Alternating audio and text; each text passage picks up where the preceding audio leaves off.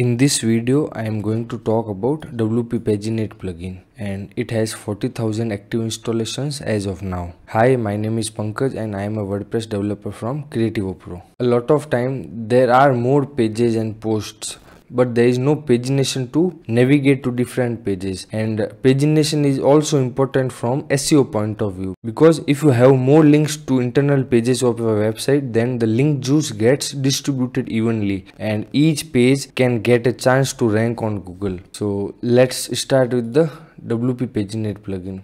I am on the plugin installation page and I'll activate it. Let's come to the settings.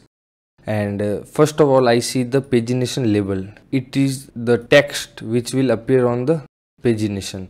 Let's keep it pages for now. Previous, next I can change from pre or next. I'm just making these all.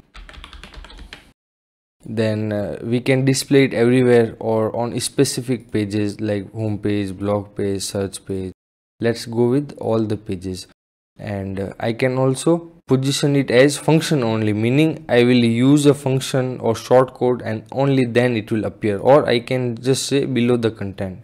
It's best for most sites. And let me also make this clear, 99% of WordPress websites don't need this plugin. Theme already comes with pagination feature, and there are times when you have old themes and you don't have pagination. In those cases it is very useful.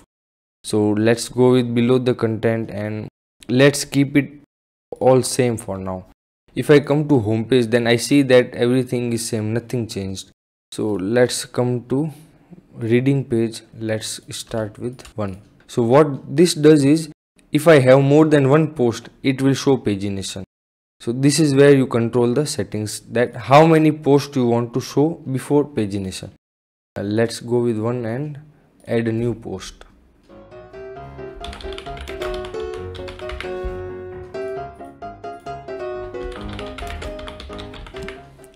Let's publish this, and now you will see that as soon as I hit refresh, I get 2 pagination. So this one is coming from our plugin WP Paginate, and this is default from my theme. So which theme I am using? I am using extra child theme. What is child theme? Why should you use it? It's discussion for another video. So let me come to settings. Let's remove this first. So this is the default navigation coming from theme.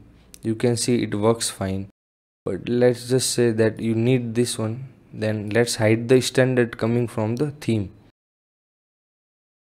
So this is how it will look. Now I can change all parameters like my site.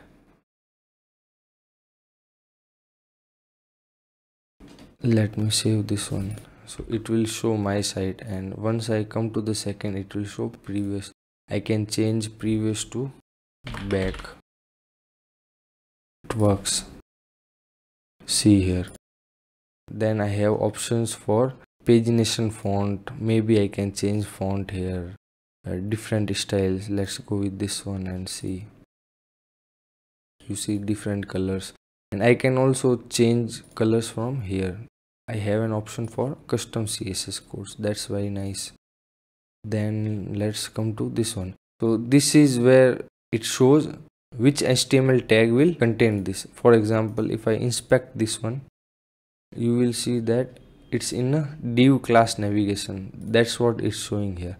I can maybe add another class like Kreativo Pro. Save it, refresh, and you will see the Kreativo Pro class here. It's for CSS styling, and same goes with here. This option is for showing before markup or after markup, even if page list is empty. So we can hide this one. CSS file should be included if custom CSS is being used, and trailing slash is not needed. Page range and all, you can just play with different settings, but defaults are better because it's recommended from the developer. Then let's come to the custom CSS. I can activate it here or deactivate it here and make changes like, let's come to this one. Current page background is this. I can just copy it here, paste here, and change background. Let's go with black. If I refresh this, you will see that everything is black. so it doesn't look good, so let's go with gray. It looks normal. So I can keep this code safe here and just deactivate the code and it will be normal. And upgrade to Pro, I don't think this is needed.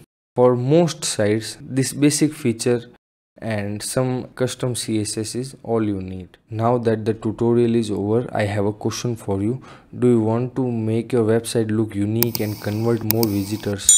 Then you should hear this out. After working with WordPress websites for last 10 years, we have built a checklist of 51 customizations that you can do on your site and make it look unique. It also includes codes that you can apply on your site, and if you want to download it, then just go to kreativopro.com, click on free ebooks and enter your name and email address. We will email it to you. Thank you and see you in my next video.